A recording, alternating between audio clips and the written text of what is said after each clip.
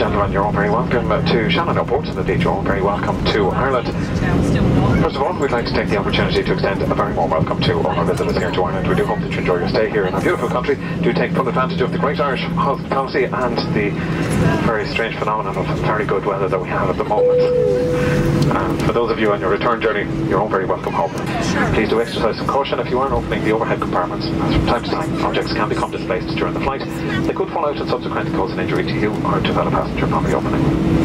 We'll very shortly hand you over to our colleagues here on the ground in Shannon. Any questions that you may have in regards to baggage delivery, on-route flight connections, or the facilities here, they will indeed be very pleased to help you.